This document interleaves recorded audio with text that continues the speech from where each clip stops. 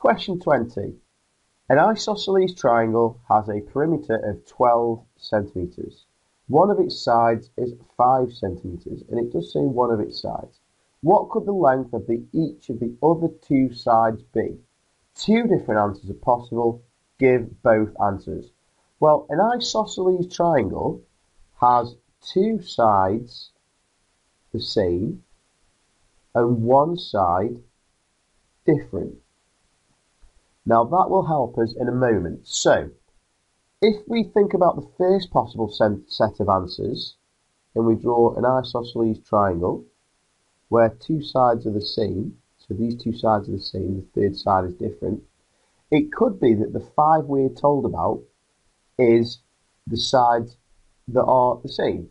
So if 5 is this side, it could also be that one of the other two sides is also 5, because two sides have got to be the same in an isosceles triangle.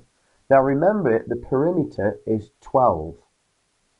Okay, so if we've got 5 plus 5, that makes 10. What else would this bottom side need to be to make it up to 12? Well, it would have to be 2.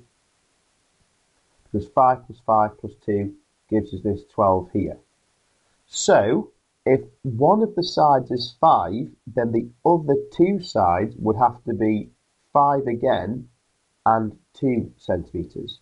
And that is one of the possible answers, because 5 plus 5 plus 2 gives you 12 centimetres, which it says in the question. What about the second set of answers? Well, if we draw another isosceles triangle again, and this time say that these two sides are the same, this time we've already said that 5 could be on the side that is the same as another side, because two sides are the same. So what happens if the 5 is on the side that's different? So this time I'll say 5 is the different side at the bottom there. What would these two sides have to be? Well, if we've already used 5 from the 12, 12 take away 5 is 7. So we'd have to split 7 equally between the other two sides. So if you split 7 equally, half of 7 is 3.5. So the other two sides would have to be 3.5 each, because 3.5 add 3.5 is 7, plus your 5 back onto that would give you your 12. So that would work. So the other set of answers to conclude then, if one of the sides is 5, then the other two would both have to be 3.5.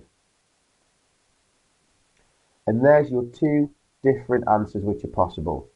As a quick check, let's just check it. 5 plus 2 is 7, plus the 5 that we're told about is 12, so that works.